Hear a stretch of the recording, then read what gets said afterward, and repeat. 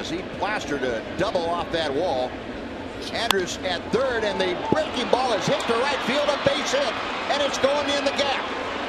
Andrews will score. Beltre will score. Into second with a 2-run double himself is A.J. Pierzynski, and the Rangers lead 4-1.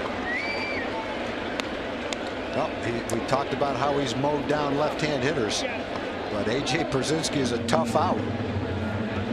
He's hitting 300.